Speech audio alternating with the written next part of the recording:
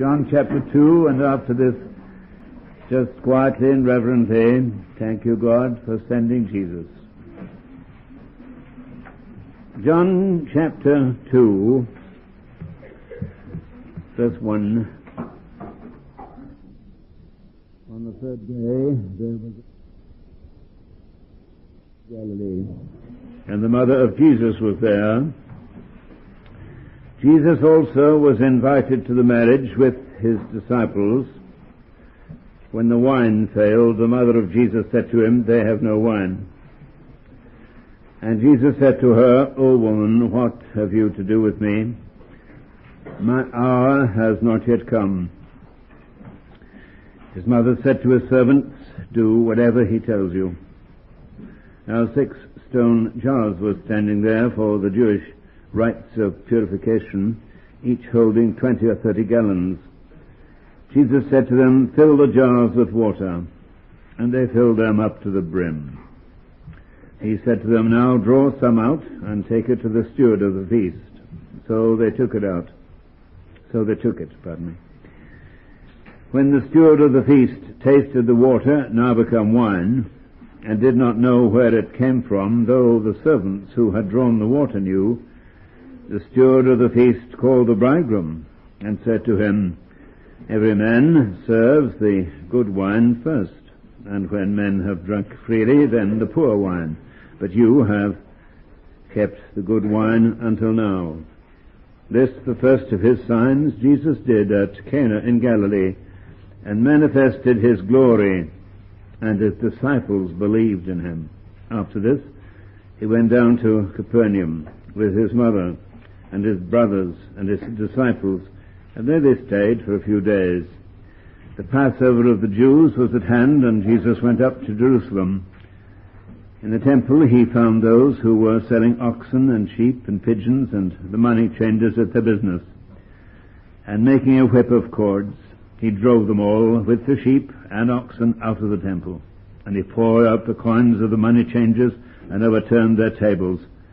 And he told those who sold the pigeons, "Take these things away. You shall not make my Father's house a house of trade." His disciples remembered that it was written, "Zeal for thy house will consume me." The Jews then said to him, "What sign have you to show us for doing this?" And Jesus answered them, "Destroy this temple, and in 3 days I will raise it up." The Jews then said, "It has taken 46 years to build this temple, and will you raise it up in 3 days? But he spoke of the temple of his body. When therefore he was raised from the dead, his disciples remembered that he had said this, and they believed the scripture and the word which Jesus had spoken. Now, when he was in Jerusalem at the Passover feast, many believed in his name, when they saw the signs which he did. But Jesus did not trust himself to them, because he knew all men, and needed no one to bear witness of man, for he himself knew what was in man. And let's bow our heads and our hearts before God. Thank you, God, for sending Jesus.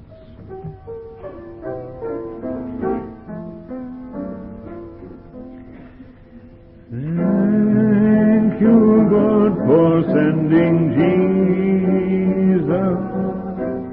Thank you, Jesus, that you came.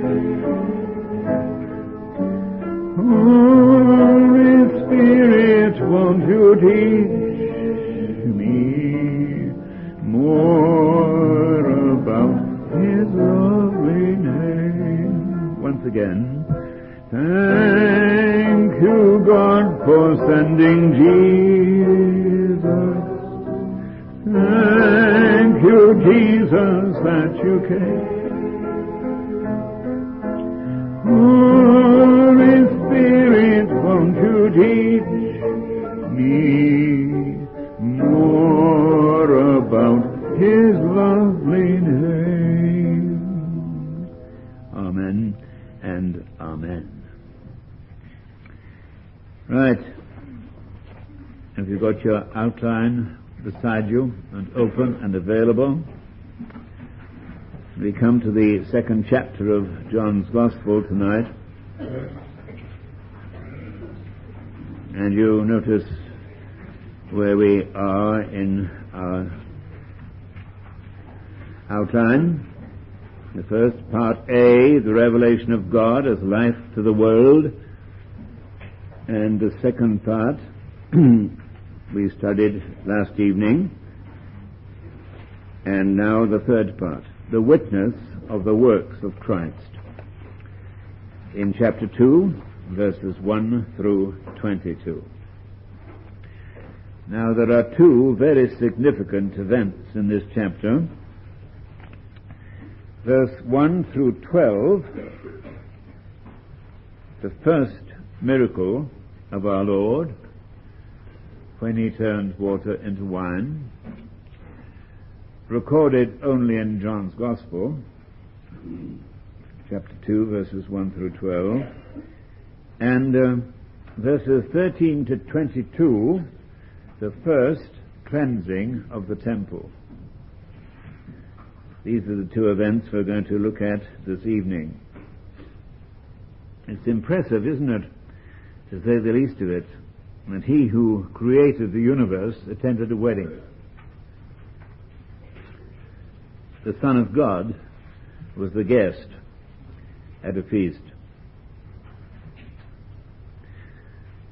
I know he isn't therefore a killer of joy, but he brings joy. He's not only for somebody's deathbed, but he's for their dinner. We call to help Jesus to help when we're in pain, but we need him to sanctify our pleasure. He was at a wedding. Must have been a great wedding. You'll know about it one day, I hope. I would just say thank God for our wives. They halve our sorrows, double our joys, treble our expenses. That's why they're so dear to us. Excuse me.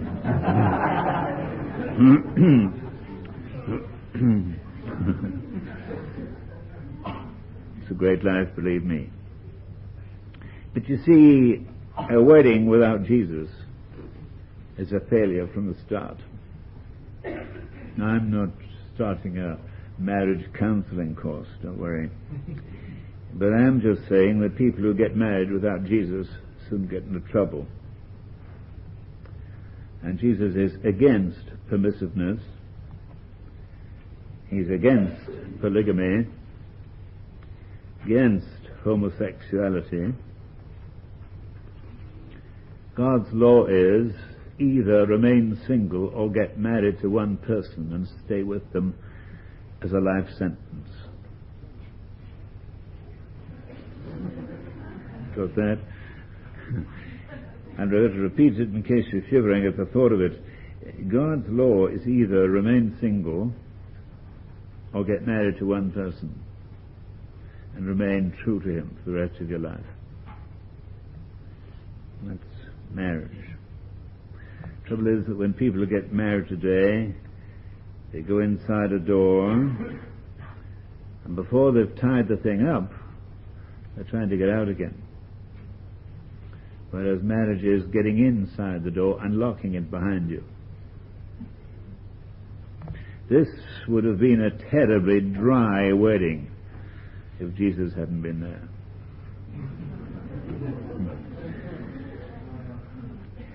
Now, of course, this chapter you could do all sorts of things with, legitimately.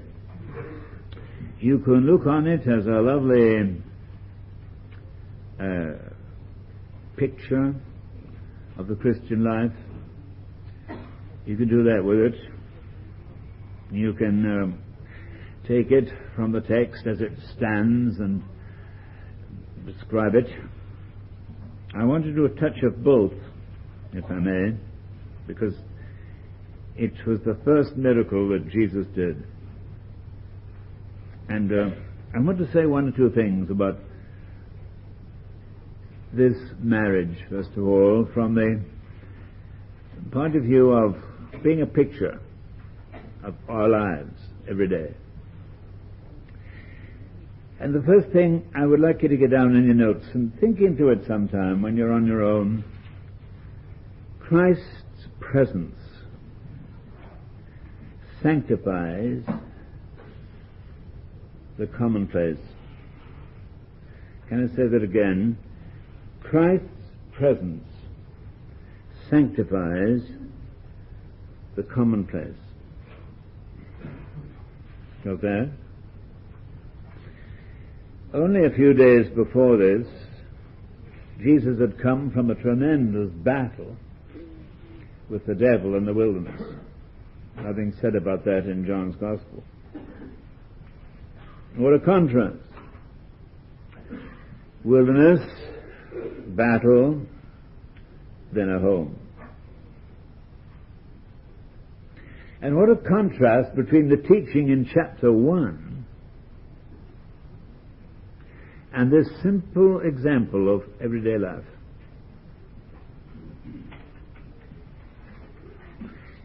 How differently his disciples would have expected him to show his power. The last thing they thought of would be he'd show it in a home. But that's where Jesus worked his first miracle, in a home. Here he is, entering human love and sanctifying it, coming into a home and bringing joy to it. Here's the evidence that the one in whom God holds every blessing for us is deeply concerned about our everyday life. May I just repeat it? I want to mull it over as I think about it. Here's the evidence that the one in whom God holds every blessing for us is deeply interested in our everyday life. He's not only the Savior for the crisis, but for the commonplace. He's not only, I'm repeating, the Savior for the crisis, but for the commonplace. And he comes into the commonplace to transform water, the ordinary, into wine, the sign of heaven, the life of the Spirit.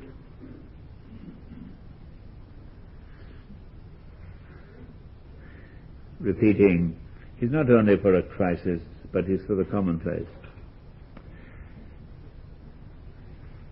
And he comes with joy to change water, the ordinary, into wine, the life of the Spirit.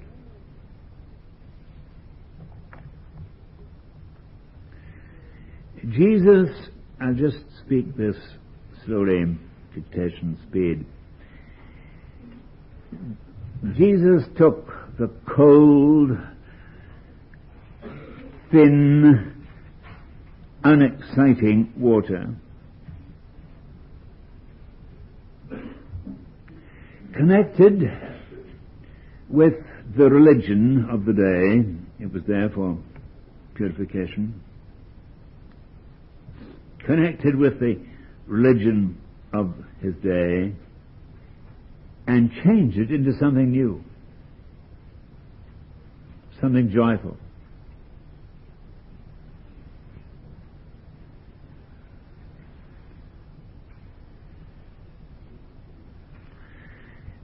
So you see, Jesus made this possible in experience, changing religion from a drag into a delight.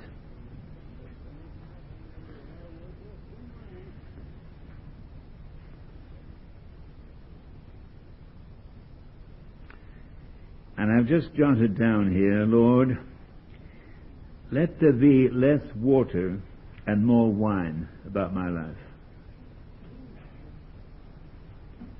I don't mean you to take that literally, but just less of the ordinary and more of the exciting. More of the real. I'm just going to say all that over again, because I quite enjoy it.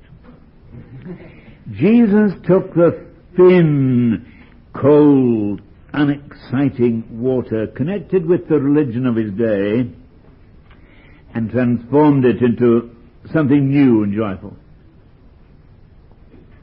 And Jesus makes this possible, or made this possible, an experience, changing our religion from a drag into a delight. Lord, let there be less water and more wine about my life. You see, if I admit Jesus into the commonplace, he equips me for the conflict. I just can't have Jesus in a crisis and then brush him aside. And I take him into the commonplace, he's ready for the crisis to meet it. Holiness is not being peculiar. To mature as a Christian, you're not expected to withdraw from people.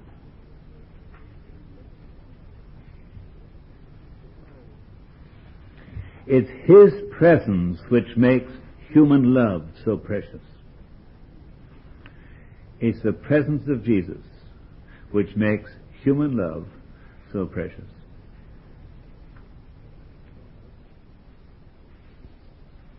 Oh, I could say a lot more about that, but I mustn't get diverted.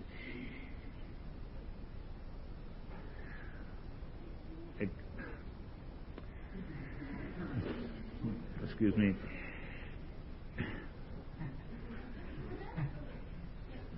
I can't resist it. Stupid. Ugh. See, what I'm trying to say to you is just this. You remember I said last night, there's one place for everyone, only one place for you in all the world that God has for you. And the thing is, he wants to introduce you to a life partner who has one place in the world for him or for her.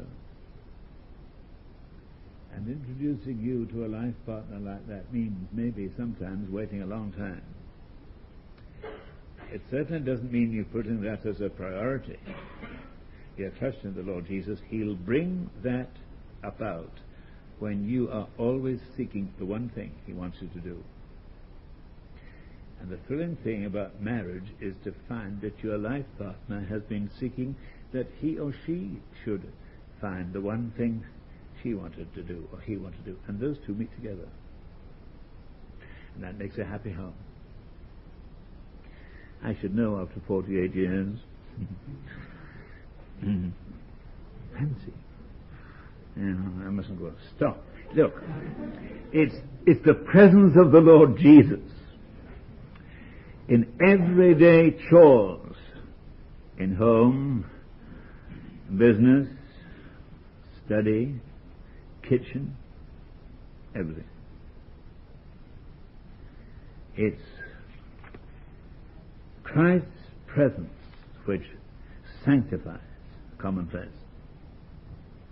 Second thing about this is this. It's Christ's presence which secures life satisfaction. Christ's presence which secures life's satisfaction. They had no wine. Banquet turned dry. Crisis. How true are the words of the host in verse 10. Every man serves the good wine first, and when men have drunk freely, then the poor wine, but you have kept the good wine until now. How true that is in life, isn't it? Glamour, glitter, thrill, and then people waking up to the emptiness of it all. How many stage people? How many of them? Folk who seem to have everything. Glamour, money, fame, and their lives in suicide or alcoholism. All because life offers no satisfaction. Because they don't know the giver of peace. They don't know Jesus. He's the one who gives it. Jesus kept the best wine until last. When someone has drained dry everything that the world has to offer, how empty it is. And just then he finds Jesus indispensable. Christ's presence secures life's satisfaction.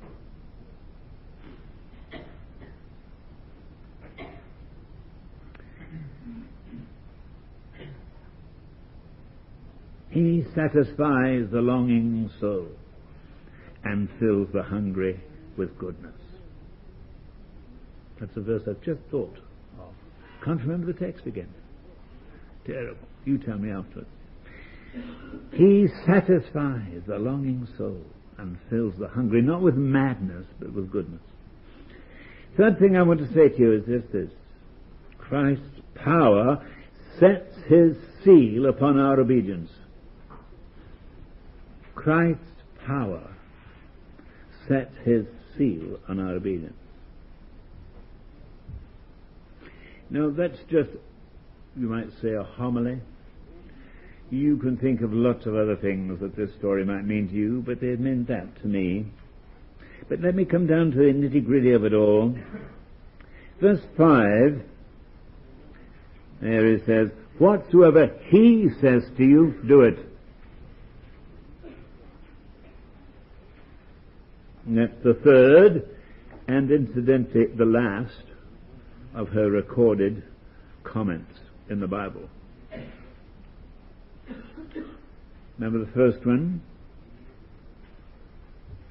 In Luke 1, verse 38, when she consented to be his mother. Be it unto me according to thy word. Luke 1:38. And again, in Luke 2 and 48, when she and Joseph were searching everywhere for Jesus and found him in the temple. Why have you treated us like this? Woman, didn't you know I had to be about my Father's business, was his answer. You don't hear much of what Mary said, just those 3 times she spoke. We have a record of it anyway. Whatever he says to us, to you do it. Why did she say that? I'll suggest to you why. For 30 years, this woman had lived under suspicion. Nobody believed her story. And here's an opportunity for Jesus to vindicate her in the eyes of other people. An opportunity. Whatsoever he says to you, do it. What did Jesus say? Woman, sounds a bit tough. A bit hard. No. It's a word of kindness when it came from Jesus' lips. He used it on the cross, you remember. Woman, behold your son. It's a word of tender love. What did he say? Verse 4. Woman, what have you to do with me? My hour has not yet come. You don't understand me. My hour has not yet come. As if to say, merely changing water into wine, meeting an urgent need right now, that won't satisfy you. Nor will it produce the effect you want on other people. Don't you know, Mary, didn't say this, but this is behind it, I always work to God's clock. My hour has not yet come. Jesus is never late, never early, always on schedule, working to God's timetable. You'll notice as we go through this gospel how often reference is made to my hour. You could just jot down, but don't trouble to look up. Just jot down in your notes. Verse 4, alongside that verse, my hour has not yet come, with chapter 7, verse 30, where they tried to arrest him, but nobody could touch him because his hour was not yet come. Chapter 7, verse 30.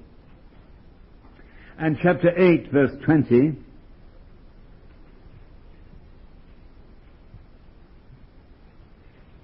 And again, Pharisees trying to catch him, couldn't. His hour was not yet come.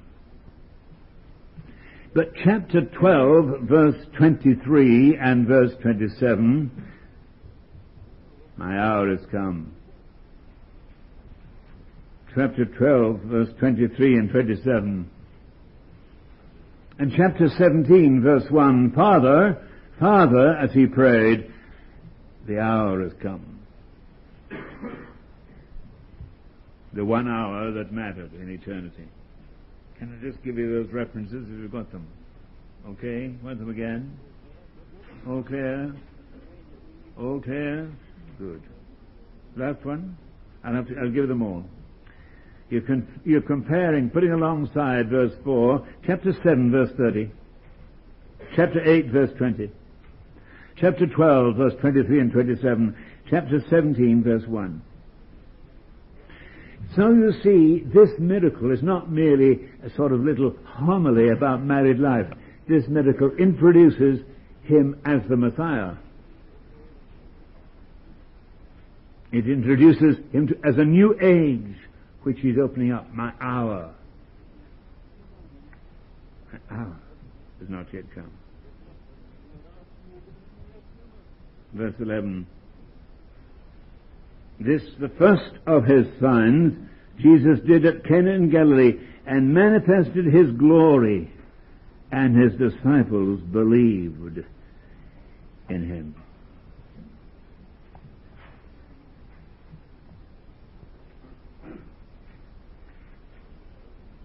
Chapter 17, verse 1. The hour of the cross. Only that would show Mary and anybody else why he'd come. Therefore, she said, whatsoever he says to you, do it.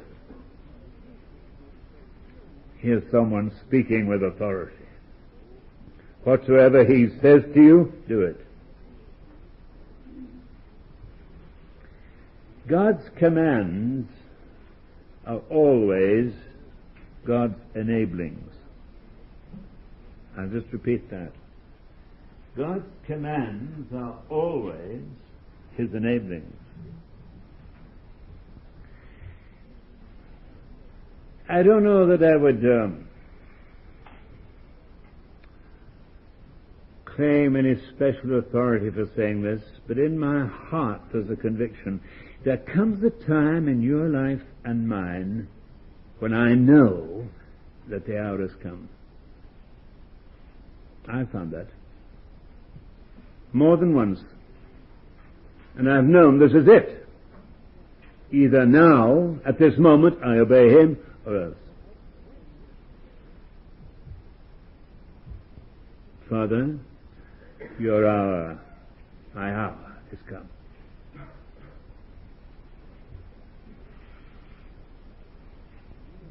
Maybe you can point to a day, to a time, to a moment when in your heart right now you know that that was a moment when he came and you had to do something about it.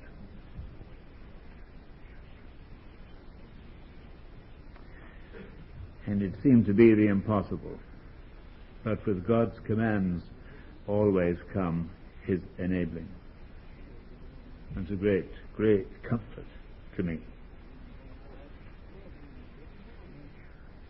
I know as I look back on life that he said that to me more than once.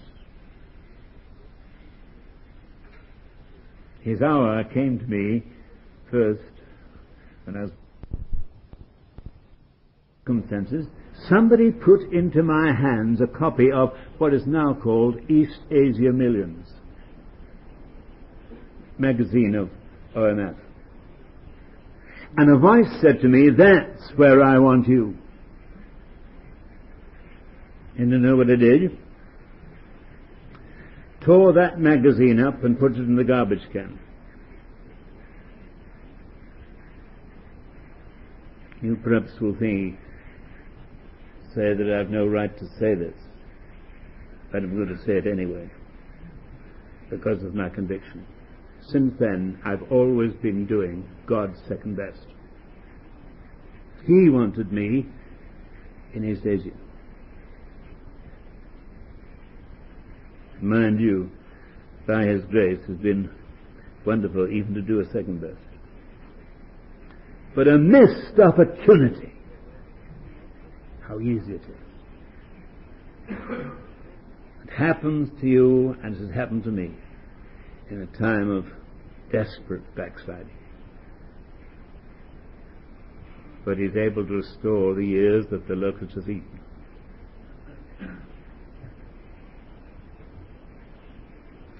You forget that if you don't like it. But I can't forget it. I don't spend my lifetime regretting the past. Forget that. God forgets it. Listen to Jesus again in verse chapter 17. "Father, the hour is come, glorify me. The glory I had with you before the world was." Mary says, "Whatsoever he says to you, do it." And in answer to the obedience of the servants, Jesus showed them his glory. Verse 11. I can tell you this from experience on the other side of life, the positive side. He always sets the seal upon my obedience by showing his glory. Ever noticed that? If you could hear from about all of you. Why, yes, you know it, don't you? Moments when he's spoken, said, "No, thank you, Lord," and you've turned back on him. Moments then when you've been sorry and repented in the depths of your heart. And the moment you did that, you know what happened? Your Bible began to live again. For those years of disobedience, didn't mean a thing. You could read it, it didn't mean anything. Never got anything out of it. But the moment you submitted to his authority without reservation, the book began to live. I think you'd find that right. Isn't it? We're all made in the same mold. Some of us are a bit moldier than the rest, but we're all made in the same mold, and some of us are beginning to learn that submission to his authority without reservation is the key to showing his glory. Got the glory in your heart tonight? Can I say that again? Submitting to his authority without reservation is the key to him showing his glory. Got the glory?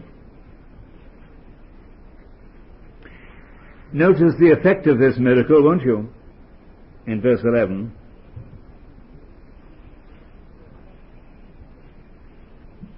Jesus, this is the first of the signs Jesus did in Galilee, manifested his glory, and his disciples believed on him.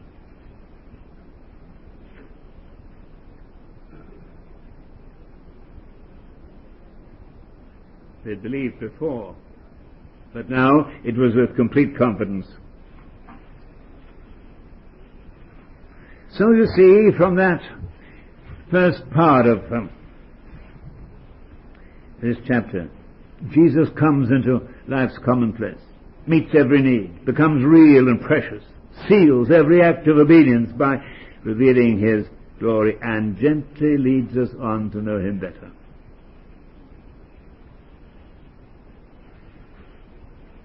He asks you not merely to trust him with a problem, but to leave it with him. Not merely to trust him with your burden, but to cast it on him. Only he can work a miracle, but we have to do our part. Jesus said to them, fill the jars with water. We can't do his work, and he won't do ours. So there's our marriage feast. Would you invite Jesus to your next party? Or would his presence spoil your plans? Where Jesus is, there's joy.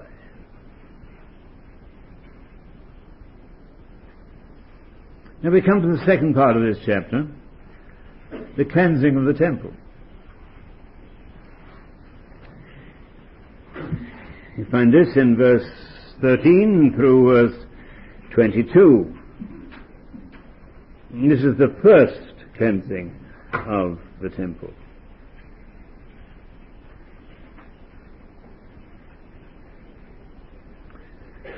Here the Passover, verse 13, is mentioned for the first time in John. Quite a fitting time to start his public ministry. You needn't trouble to look it up, but I certainly would ask you to note it. There's a tremendous fulfillment of Malachi chapter 3, verse 1 and following verses. Here is judgment beginning at the house of God. Malachi chapter 3 and verse 1 and following verses.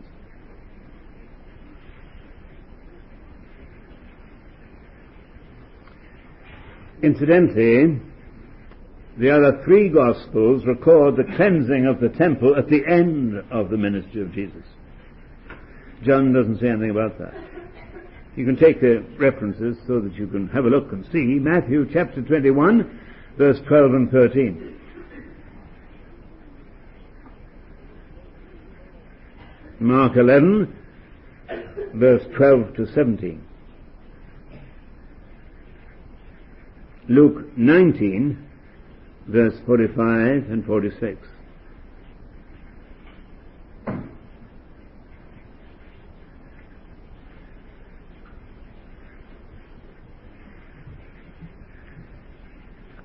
Got those verses?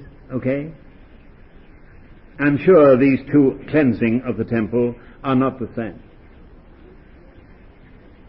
John draws attention to this to mark the commencement of controversy with Christ. Here's him moving onto the ground of claiming to be Messiah. And here's the beginning of controversy. Verse 18.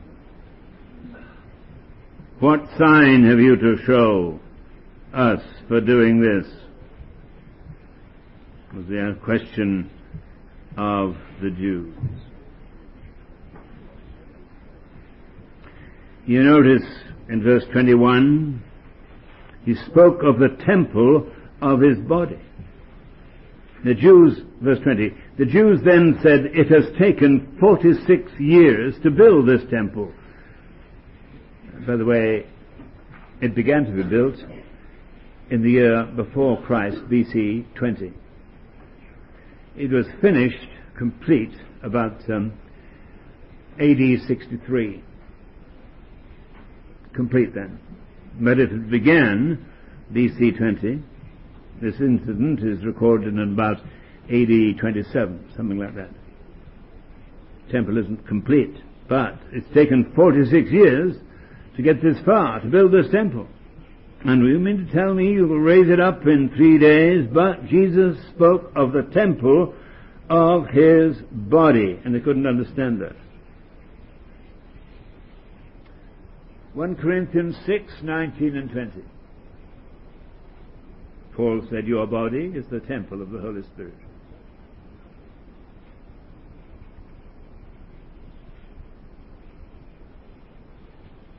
Is it the home of God?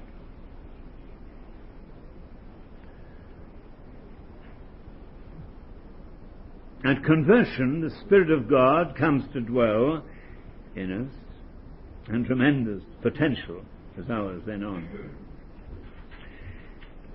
Just think in a minute of the temple of which John spoke and which the Lord cleansed in verse 14. What did he find in it? People changing money, changing Roman coins into Jewish coins, business life, sacrifices, all kinds. That's religious life. Vessels of all kinds, that's domestic life. But no Jesus. Business life, religious life, domestic life, no Christ. And what did Jesus do? He entered the temple. If you want to get rid of darkness, then let the light in. Do you want to be delivered from impurity? Let Jesus in. Let Jesus in. Forgive me using the word. Would you like your stable cleansed? Well, let in the river. If you want the stable cleansed, let the river of life in. That's all. Let him in everywhere. Don't try and spend 5 seconds of your life narrowing the gap between what you are and what he is. I repeat, don't spend 5 seconds of your life narrowing the gap between, or trying to narrow the gap between what you are and what he is. I'm so thrilled to make the discovery, which is supported by the whole of Scripture, that Jesus is never in the self-improvement business. He's always in the Christ replacement business. Then when I get that experience into my heart, I save myself from a nervous breakdown. I save myself from consulting a psychiatrist, taking masses of pills, drinking masses of coffee, and just ending up in a sheer collapse. He doesn't want to change and improve me. He just says, will you please step aside, get out of the way, and let me take over. Let me run the business. They're all it. Money, life, money changes, sacrifices, vessels. He entered the temple. That's the first thing. Let the river in. Make room for him. And then Jesus entered the temple. He entered it, then he emptied it. Can you picture it? Knotting together a few cords, verse 15, he advanced on all who disrespected his house, and he drove them out. Have you ever seen the film Jesus of Nazareth? That's it then. I shall never forget the scene in which he's doing this very thing. It's terrifying. Jesus just taking a few cords and driving out the lot and upsetting all the tables, and poof. And they were all amazed. Who was this daring to challenge their right to exist? But had to get out. Sullenly and resentfully they quit. Because Jesus is stronger than Satan and sin. And Jesus and Satan to Jesus must bow. When I let him into business and stop trying to do it myself, he takes over. Boy, it's simply wonderful to realize what he can do. What a victorious Christ he is. Mind you, many people would like to have him in the temple, of course, when they get to heaven, but want to come to terms with him and say, in effect, Lord, please, would you come into this room, but leave the others alone. Don't disturb them. And we want to have a little committee with him. And almost bribe Jesus into inactivity so that we can carry certain parts of our life to ourselves. Can't do it that way. No. He'll do it so gently if we're willing.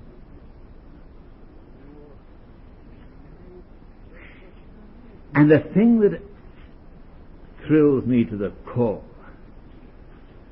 is this: that he'll only take away, when he comes in, he only takes away what I would gladly renounce if I knew what he knows about the effects of it. Do you see that?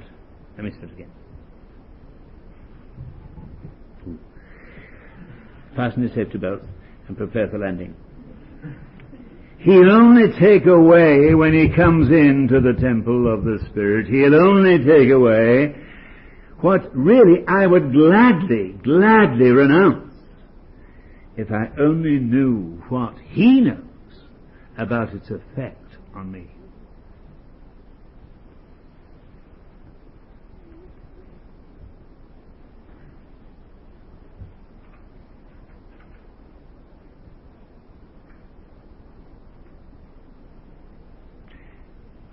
And if he can't get his way by gentleness, he'll use a whip.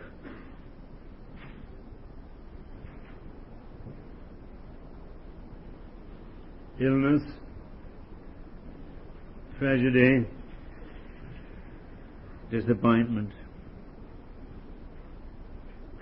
But he must have his way.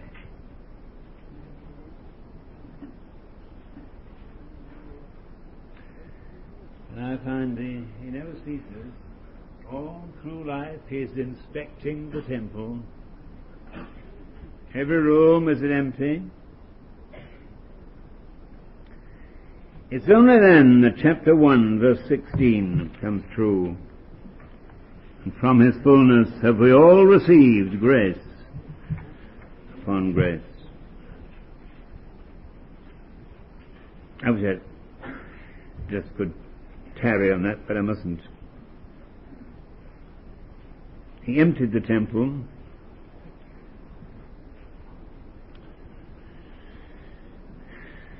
And he employed that temple, employed it, used it. In that place he taught other people.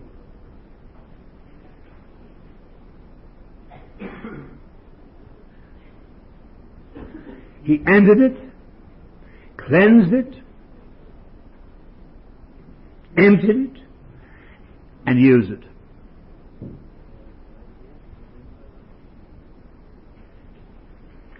They challenged him on every issue. What sign have you to show us for doing this, etc.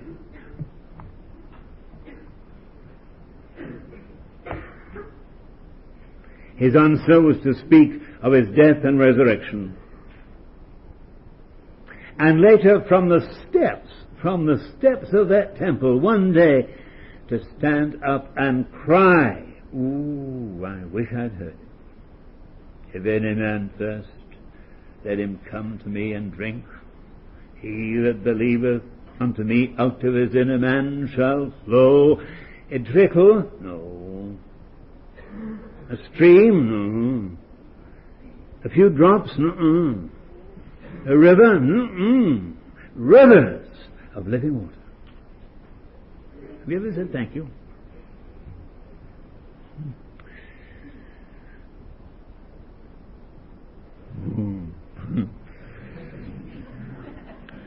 Ever seen a waterfall? Ever been to Niagara? Aye, tremendous. Tremendous. Ever been to the falls in Rhodesia, Victoria Falls? Which Billy Graham says make Niagara look like perspiration. 1.5 million tons of water a minute coming down those falls there in Rhodesia. What a sight. What a terrific picture. What keeps... Do you know this? Every waterfall has got its own shape. They're all different. What keeps a waterfall in shape? Flood tide. When the tide's at flood, woof, flowing, flowing, flowing, absolutely non-stop. But in dry season, shrinks, dries up, falls a bit of a trickle. Say, every Christian has his own shape too. I don't mean physically, but I mean spiritually. Every church has its own shape. What do you think? What do you think keeps a Christian on shape? What do you think? What do you think keeps a church alive and all that? When they've said thank you to Jesus and are just living in the flood tide of Holy Spirit life and blessing and power.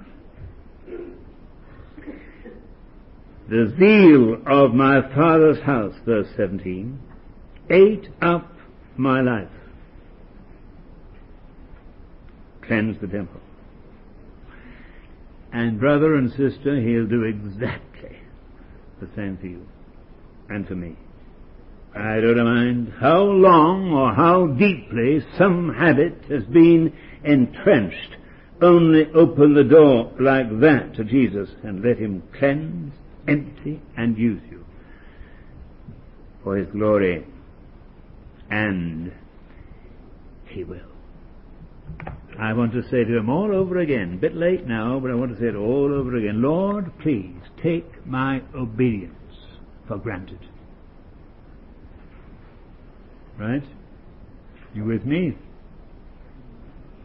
Take my obedience for granted. Whew. 7:26. Prayer. If you love me, you will keep my commandments. He has given the Holy Spirit to those who obey him. Lord, stop each one of us, any one of us, from just messing around, just playing religion. Lord, make us mean business with you. When the going gets tough, let the tough get going. And let's prove the toughness and alertness and power of the Holy Ghost adequate for every situation in our lives. We thank you and take you by faith. Our feelings may be awful and desperate, but we praise you. Jesus is far above all, and he's so close to each one of us. Jesus lives and reigns in me. That's how I know it's true. Lord, thank you. In Jesus' name, amen.